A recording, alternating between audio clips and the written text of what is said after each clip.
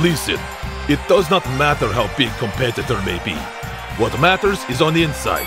Now, be strong, my friend. Are you crazy? The hydrolaminate interface is at least 3 times that powerful and would require at least 2.7 kilowatts of... Oh no. Alright, we got 3 bogies coming up on our left. Dragon, cut hard right and fall in behind me. I'm gonna see if I can't shake these clowns. What is... Oh, very dangerous. Don't touch. Put it back. Ah! It's hatching! Run away! Hey, it's the start of a beautiful day in downtown Tampa Bay. So let's get it rockin' on W123 The Sturge. This is not your realm, human. I can taste your fear. Leave now, while you still can.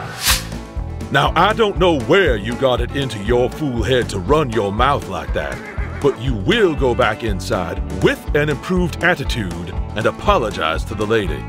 Oh, it's quite simple, really. Instead of power being generated by the relative motion of conductors and fluxes, the retroencabulator is produced by the modal interaction of reluctance and directance. I'm sure you know it's highly inappropriate for anyone to be playing that infernal game, especially you, my lord.